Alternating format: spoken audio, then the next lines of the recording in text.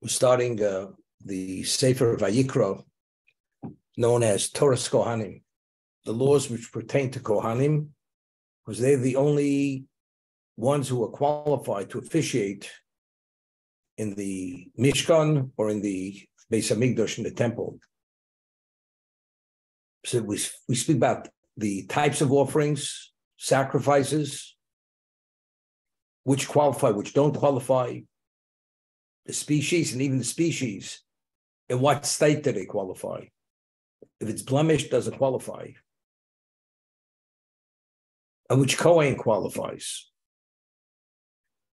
If he himself is a blemished Kohen, he cannot officiate.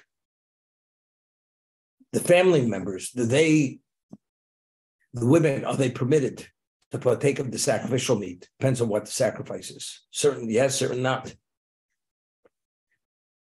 This is what's discussed in this book, in the Sefer Vayikra. The Torah tells us, Vayikra el Moshe, God calls to Moshe, Vayidaber Hashem elov me'omed, and God spoke to him from the communion tent, from Ol Moed. I mean, the word elov seems to be superfluous. The Torah could have said God called to Moshe, and he spoke from Ol Moed, meaning he spoke to him. What's the elov? So Rashi cites the Midrash, L'maidus Aaron. This comes, when God speaks to Moshe, it's come to exclude Aaron, which means God never directly communicated anything directly to Aaron. It was to Moshe to convey to Aaron, but it was never to Aaron himself. Although we find 13 locations in the Torah where the Torah tells us, Vayidaber Hashem el Moshe v'Aaron lemar. So according to that reading, seems to be God speaks to Moshe and Aaron equally. 13 times. It says, Vayidaber Hashem el Moshe ve'el Aaron lemar. Spoke to both of them. But we have 13 other locations where the Torah clarifies that. It doesn't mean directly to Aaron, but it means to Moshe to communicate to Aaron. Why? Because in 13 locations it says Elov, Lo, Ito, which indicates to him, to indicate never to Aaron. Okay? That's the word. That is the significance of the Elov. Only to him, never to Aaron. So even when it says God spoke to Moshe and Aaron, it doesn't mean both of them simultaneously, but rather to Moshe to communicate it, to convey it to Aaron. 13 times. Now, we always speak about the number 13. The numerical value of Echod is 13.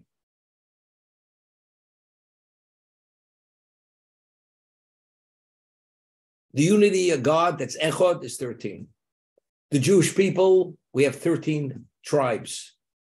12 tribes received a portion of the land. The tribe of Levi did not receive a portion. That's the 13th tribe. So it's Echod. That is the commonality between, we reflect his unity. That's Echod. How many materials were needed to build the Mishkan? 13 materials were needed to build the Mishkan. How many attributes of mercy are there? 13 attributes of mercy. By saying, which were given to us by Hashem, God says, if you want to activate my mercy, you go and you supplicate me with these 13 attributes of mercy. 13. If you want to connect to the Echod, it's through the 13. 13 locations, it says, God spoke to Moshe and Aaron. And then, but it goes to qualify what that means. It means Moshe to Aaron, because 13 other locations, it tells us to him specifically. To indicate the 13, which it seems to be to both of them, no, it's only to him.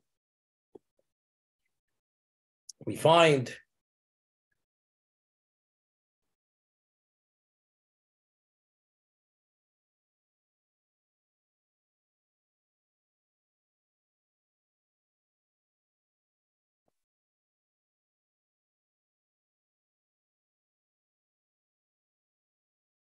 God called to Moshe. What was the level of audibility of that voice?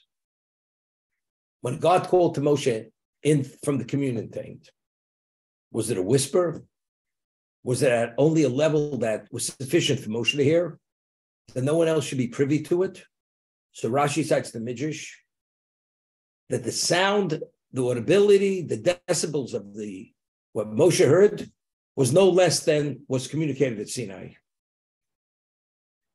When God spoke to 600,000 men above the age of 20 at Sinai, it was the same level of audibility communicated in the Mishkan to Moshe. That's what it was. So you'd say at Sinai, for every Jew to hear it, it had to have that level of audibility. But in the Mishkan, where he's only communicating to Moshe, what do you have to have that level of audibility? For what reason? The Ramban explains, the Achmanides explains, that the Mishkan itself is a replication of Sinai. We find certain elements of the Mishkan which really replicate Sinai. Just as Sinai was encircled with the Jewish people, the Mishkan is encircled with the vertical beams. Just as Sinai, you had God's presence, in the Mishkan you have God's presence. At Sinai, it says there was a fire billowing up from Sinai. The gold of the Holy of Holies, gold is the color of fire. That's a representation of the fire. So there are many representations in the Mishkan which reflect what Sinai was. So just as Sinai, God spoke at a level of audibility which was projected that 600,000 people could hear, identically in the Mishkan, it was that same level of audibility to Moshe. Now, why? I mean, he could have toned it down a little bit. Why was it?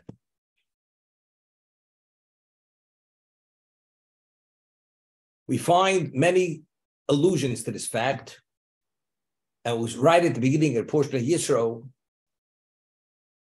Yes, Yisro heard all that Hashem had done on behalf of Moshe and the Jewish people. It speaks about Moshe. I mean, Moshe was part of the Jewish people. So why does it identify Moshe as an individual and the Jewish people? So the Midrash tells us from here we learn that Moshe Yeshokol Keneged Yisrael. Moshe's dimension of being was the equivalent of the whole Jewish people combined. Moshe's soul, in terms of its capacity, was the capacity of the whole Jewish people. Therefore, it says, Moshe v'Yisrael. Moshe was the only one who was qualified to take the Jewish people out of Egypt. Nobody else was qualified. Not even Aaron. Although Moshe at the burning bush, when he was told that he would be the Redeemer to take the Jews out of Egypt, due to his humility, he says, why can't Aaron be the one? Because Aaron was his elder brother, and he felt he may be offending him, and therefore he came up with every reason that he should not be the one. That was his expression of humility. At the burning bush, Hashem says, no, it's only you, no one else. Now, what was the objective of redemption from Sinai? What was the purpose? That we should be free? You know, Lincoln freed the slaves. They no longer have masters. So what do they do now with their lives? They threw up the shackles of slavery. Okay, now what? That's not the Sinai. That's not the redemption of Egypt story. We went Mishibud Lagula. We went from bondage to redemption.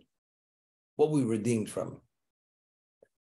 So the Mishnah, the last Mishnah, Pirkei Avos tells us when Hashem gave us the luchos, the tablets, the 10 commandments. The 10 commandments were chorus ala luchos. They were etched onto the stone tablets. The word chorus with the vowels is read chorus. If you remove the vowels, the letters of chorus are cherus. Cherus means freedom.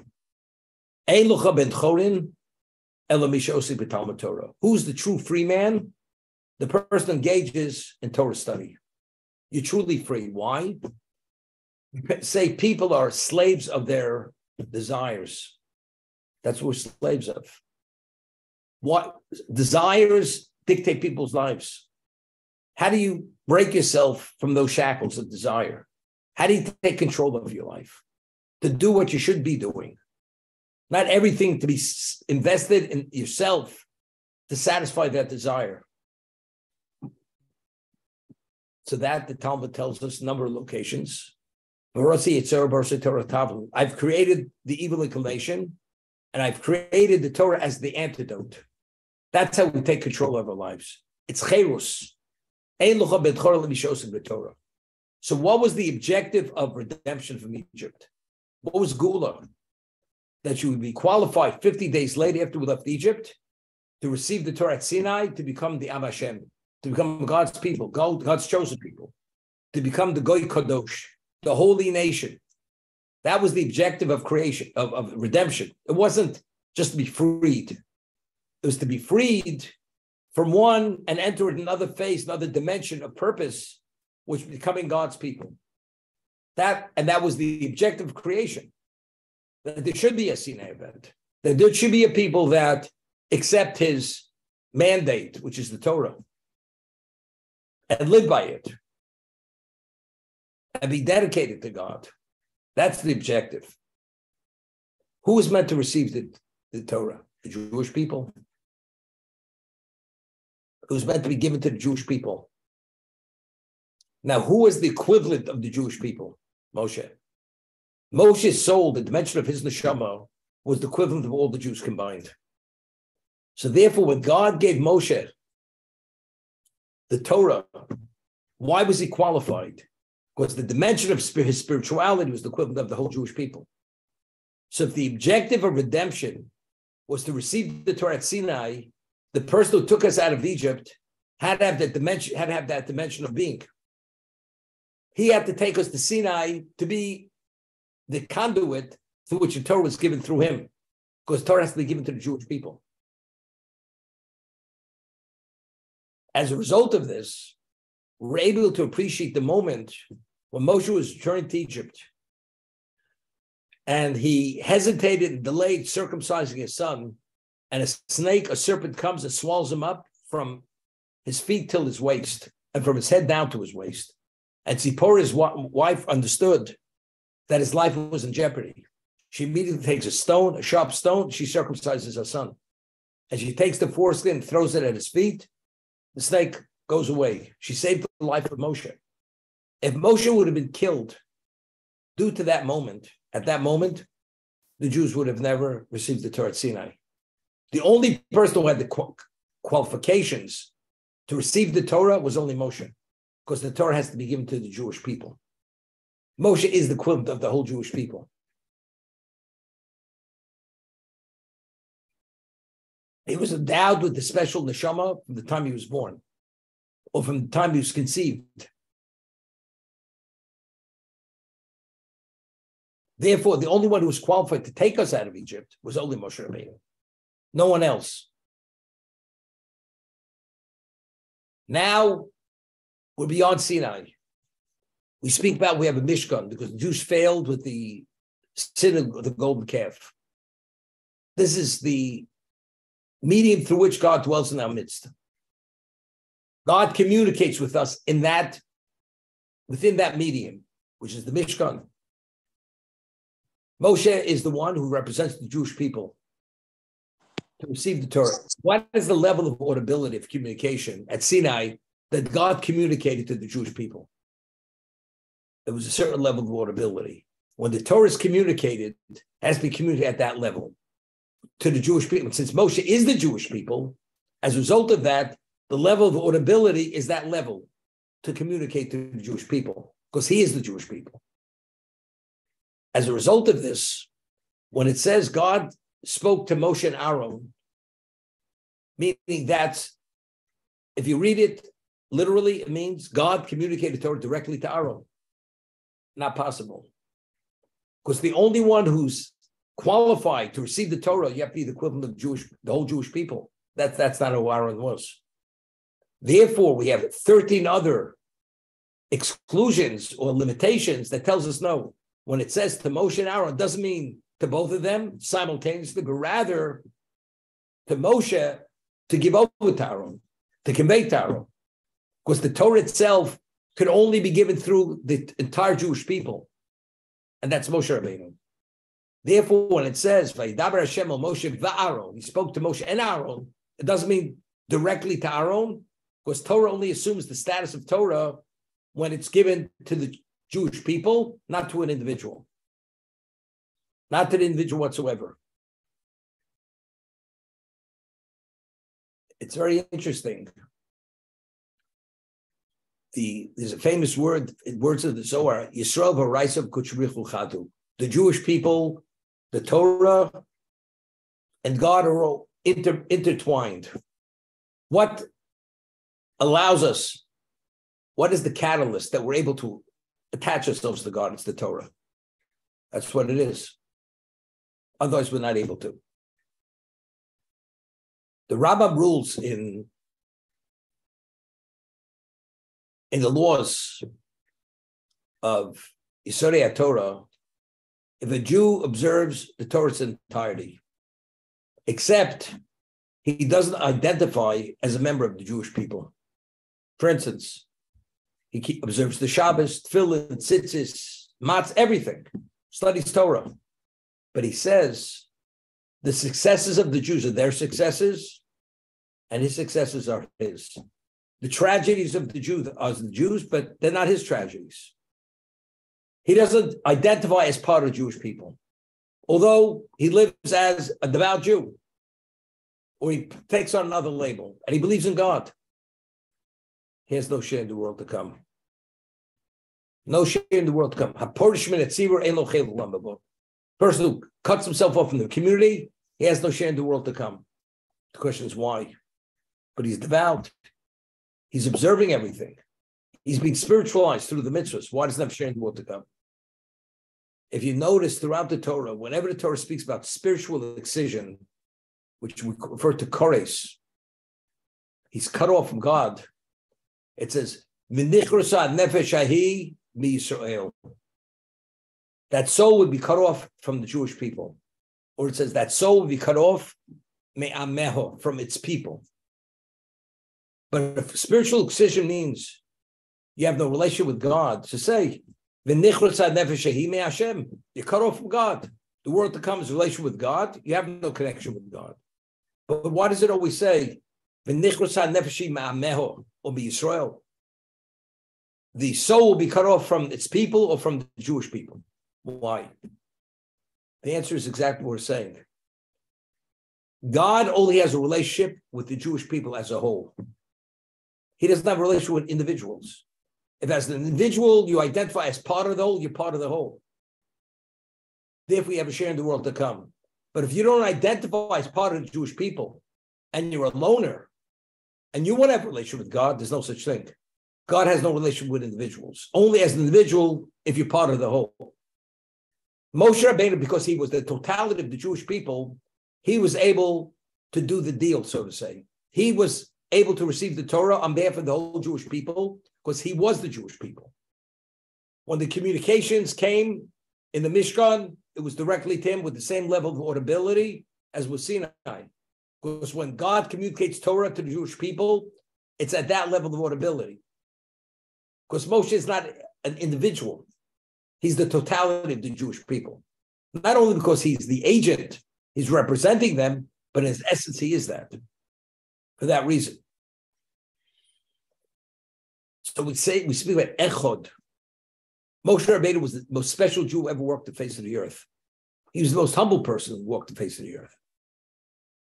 Could you imagine if Moshe is the equivalent of totality of Jewish people, and that's why he was qualified to receive the Torah. So we say Yisrael v'Raiso kuchru charu. He's able to cleave totally to God.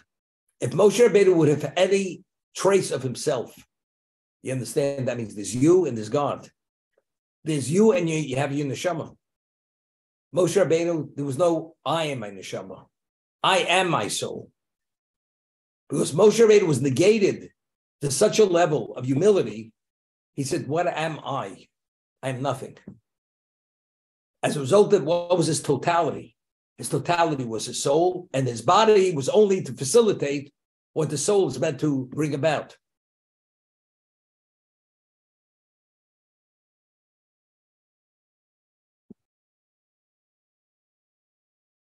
The last midrash in the Torah speaks about the passing of Moshe, which is in the Torah itself, how Moshe passes away. And Moshe passes away, Pi Hashem. What is Pi Hashem? Through the mouth of God. It was called Misas Neshika. It was the kiss of death.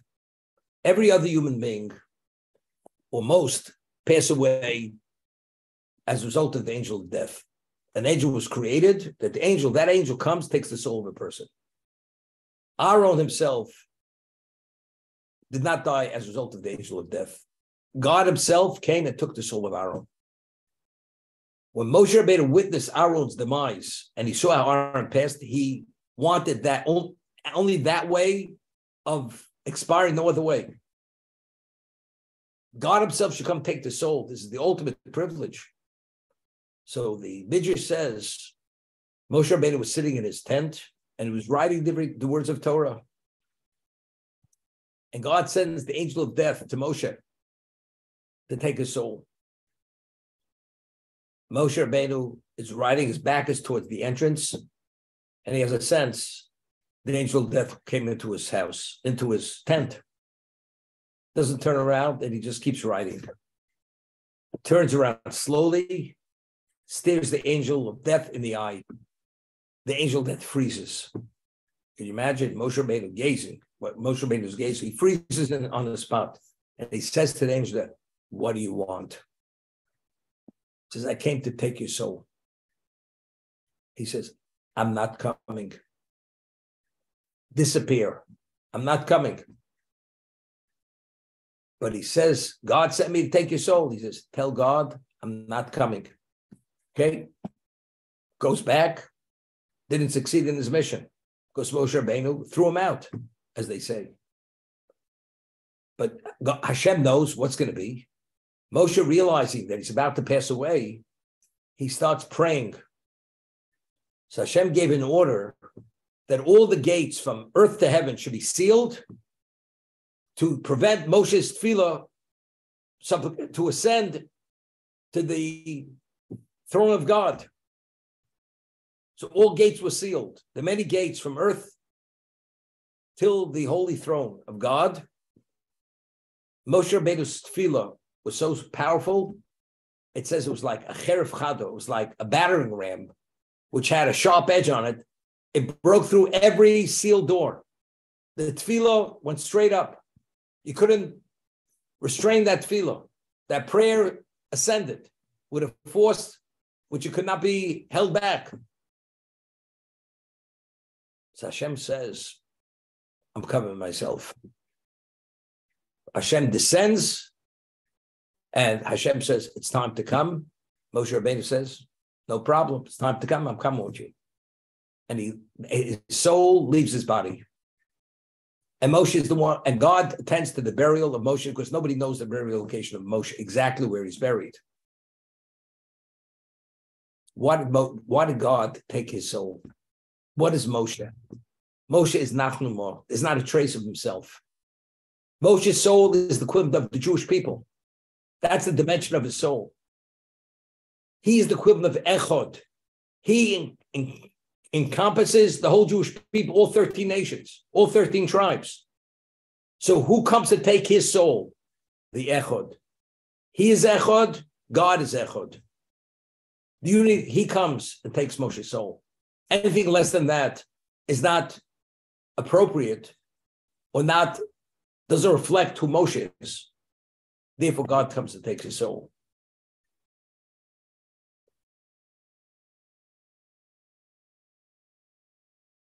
This is Elov. That's why the Torah can only be given to him. The Talmud tells us, based on a verse, a Navi Rashoy L'chadish Dover. If a Navi comes, a prophet, a proven prophet, and he comes and tells you, wants to introduce something which was not given through Moshe Rabbeinu. At Sinai, he's a false prophet. He's a false prophet. Although he was a true prophet until this, the moment he tries to communicate anything which was not communicated by Moshe Rabbeinu, he's a false prophet. Why is he a false prophet? Because the Torah itself can only be given to the Jewish people. And if Moshe Rabbeinu is the equivalent of that, and it didn't come to him, it couldn't have come to anybody else. So where did this prophet come up with this? You know what the answer is? It's something which he contrived and concocted himself. Therefore, that's a confirmation he's a false prophet for that reason. Because everything has to emanate from Moshe Rabbeinu.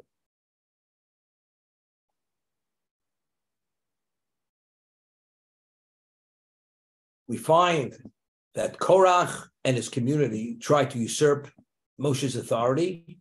And Korach's claim was that Moshe Rabbeinu, many of the laws were all nepotism. He created it only to accommodate himself and his family. What happens? Ultimately, at showdown time, the earth opens its mouth. Korach and his community are swallowed into the ground. The ground closes, it's over. God had the last word. Moshe is the authentic representative of God, and Korach was in the wrong. Proven, God performed a miracle. He was swallowed up by the ground. He disappeared. Now, the Gemara tells us of a story. There was this great rabbi of the Talmud who was traveling, and an Arab approaches him, and he says to the great rabbi, "There's something unusual in the desert. I want to show it to you. Would you come with me?" He says, "Okay, not a problem." So they both get on the horses. They ride out to the desert, and in the desert floor, there's a fissure in the floor, and there's smoke coming out of the ground where the ground parted, separated, and the Arab takes his spear, takes a clump of fleece at the tip of the spear, puts it into where the smoke is coming out of, pulls it up, it's charred. That's how hot it was. Then he says to the rabbi, "Put your ear to the ground. I hear something very unusual. Maybe you'll understand what it's about." He puts his ear to the ground, and he hears multiple people chanting, "Moshe emes v'Torah emes." Moshe is true, and his Torah is true. V'anachnu badoim, and we are liars. And that it's being chanted over and over and over again. Who's this? This is Korach and his community in hell, burning, and they're declaring continuously, Moshe emes, Torah emes. Moshe is true, his Torah is true, v'anachnu badoim, and we're liars. Because the only one who's qualified to receive the Torah and to disseminate the Torah, and from its origin, that's only Moshe Rabbeinu. Because he's the Echad. He represents the Echad.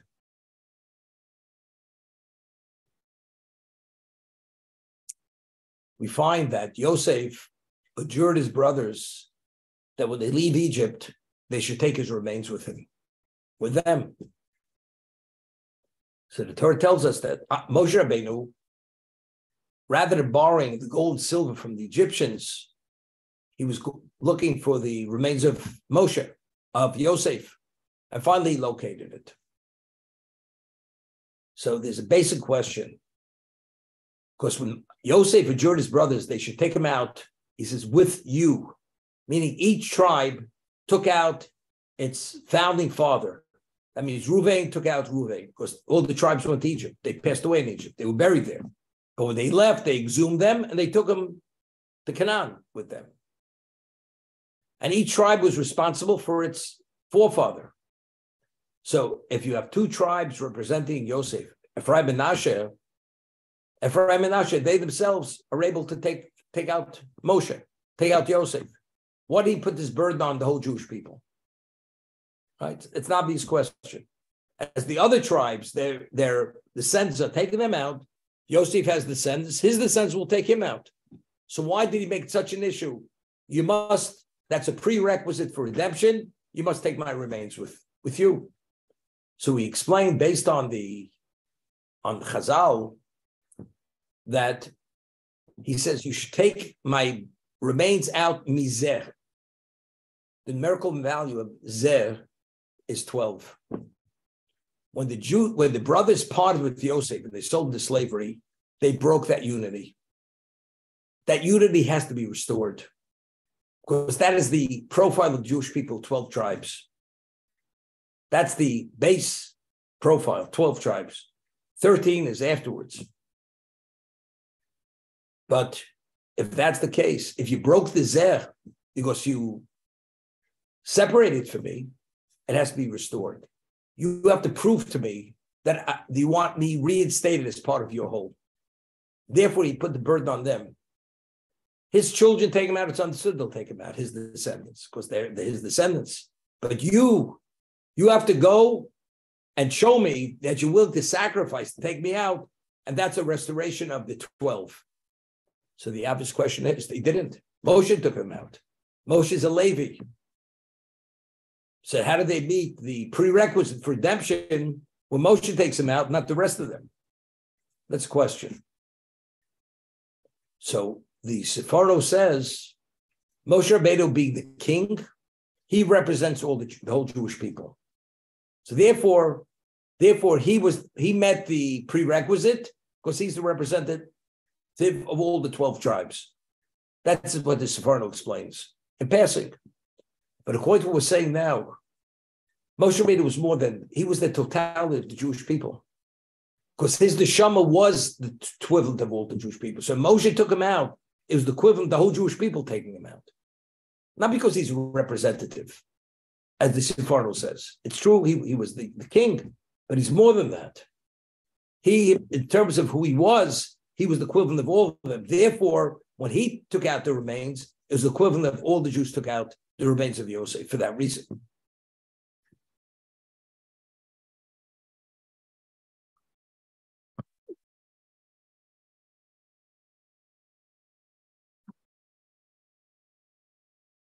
There's a negative commandment that we're not permitted to add to the Torah or to detract from the Torah. It's called Bal Tosif and Bal Tigra. You're not permitted to add, you're not permitted to detract. Detract, we understand. Well, I only have 612 mitzvos. No such thing. God says 613, not 612. But if you want to add, why not? It's a greater indication of dedication to God. Why can't you add to the Torah? But it says Lo Yosef. You're not permitted to add. It's a negative commandment. The Gemara gives an example. A Kohen, when he comes upon a Jewish congregation of 10 Jews, he's supposed to bless them. It's called Birchas Kohanim, the blessing of the Kohanim. The blessing of Kohanim is comprised of 3 verses, 3 blessings. What if the Kohen says, no, I'm a Kohen, I have special pedigree, I'll give him a 4th blessing. And he adds a 4th blessing. He's in violation of Bal Tosif. He's altering the profile of the mitzvah. You cannot. It's 3 and not 4. You can't add. Why not? What is a mitzvah? When we do a mitzvah, what do we say? Asher kiddushanu mitzvosav v'tzivanu. God sanctified us with the mitzvahs. With which mitzvahs did he sanctify us? With the mitzvahs that are directly from him. The mitzvah is the medium through which we become sanctified. What about if we do the mitzvah ourselves? We create a new mitzvah. Instead, that's not from God. That's not godly. That's man-made.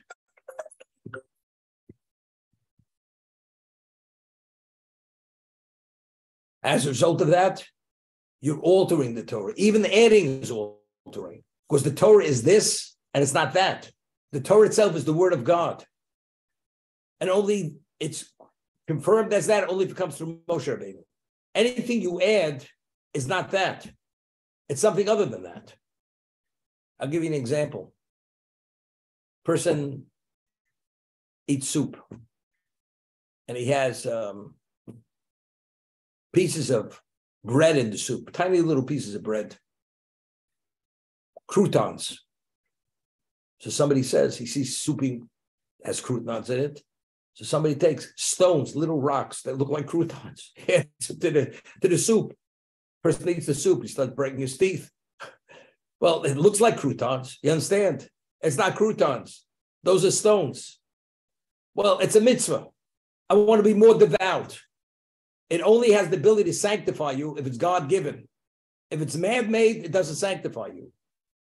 So you're trying to put forth something which has no relevance. You're adding to God's Torah. Because the only mitzvah which sanctifies you, it's only had to be received, that was given by God and received by the Jewish people. What you're adding was not. Therefore, it's not classified as Torah. It has no relevance to sanctification. So we have a good question. So what about rabbinic laws?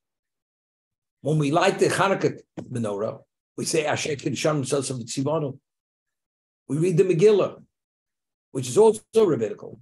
We say Asher Kiddushanu was sanctified. You know why? Because anything which is a fence to secure the Torah, that becomes an adjunct of the Torah. As a result of that, and God encourages that, to make fences. And we say Asher Kiddushanu.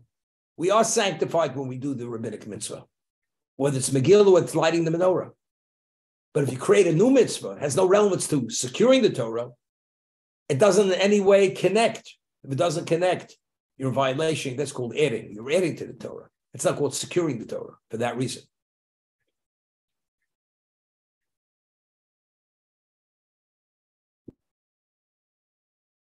Now, it's very interesting. Normally, whenever the Torah speaks about a mitzvah, especially in the book of Vayikra, it says ish. It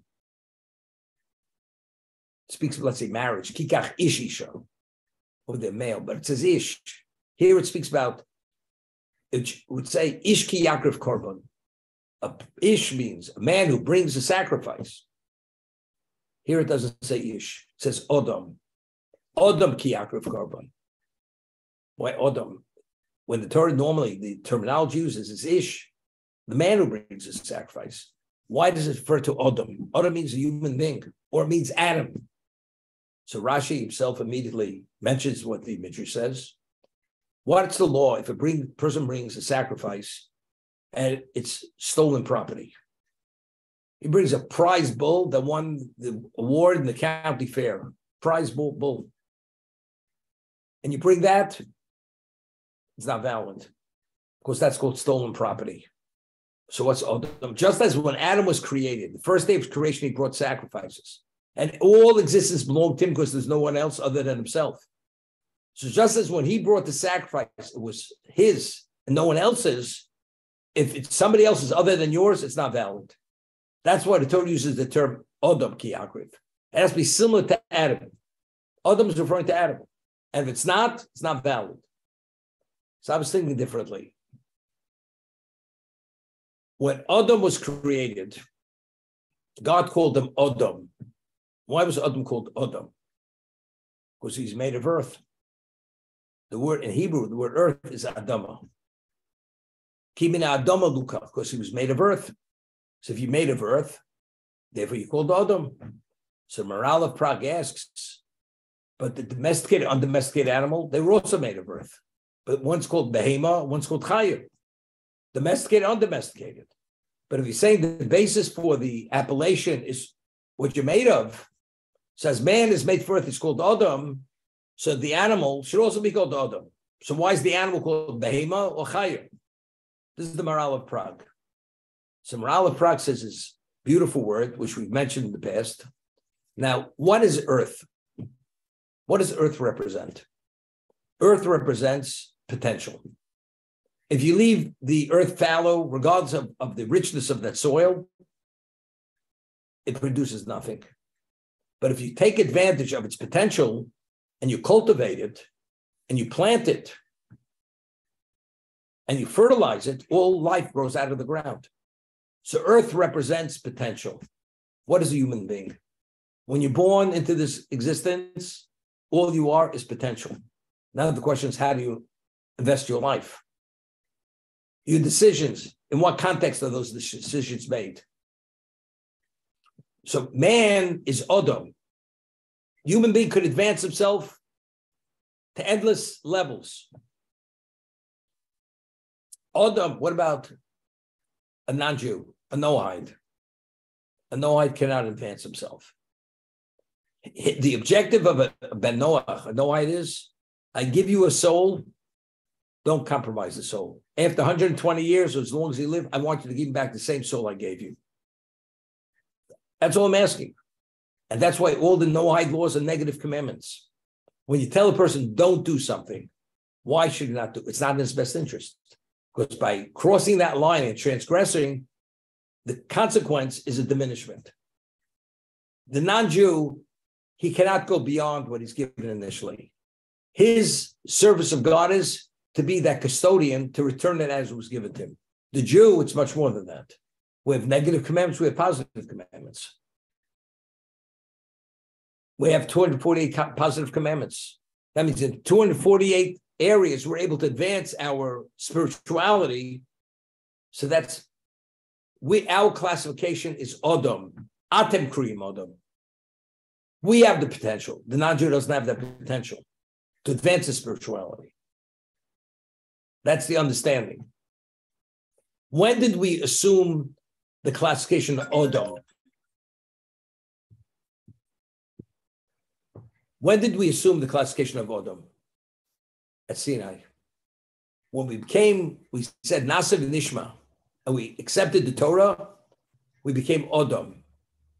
Because that's when the mitzvahs were given. We have relevance. There was an expansion of our soul. We were given a metamorphosis of our souls took place. Now we have relevance to advance. Odom forfeited that right when he ate of the tree of knowledge. He became stunted. Could not go beyond that point. We, at Sinai, God removed those shackles from us as becoming his people. Therefore, through the Torah, we advance. We're b'nei chorin. We're able to spiritualize ourselves. That's an advancement for that reason. That's atem kriyim odom. Odom ki yakrim kem korban. The sacrifice was speaking in the Mishkan. It's only because you're Odom. Because you have a classification Odom, you have a relation with God. You have relevance to the world to come. A non-Jew doesn't have relevance to the world to come. Kol Yisrael yeshem chel l'mabo. Every Jew has a portion in the world to come. God forbid a person could forfeit it. But when you're born as a member of the club because you were removed from that putrefied status of Odom, and you assume the status of Odom, therefore we could have a relationship. Therefore you can bring that sacrifice, which the non-Jew cannot bring the sacrifice. That's Odom ki yakriv. Only because you became Odom, you became this renewed being of holiness. Therefore, and that's through giving you the mitzvahs, which I gave you, therefore you can bring the korban now. You can have that level of relationship through the sacrifice. The non-Jew doesn't have that.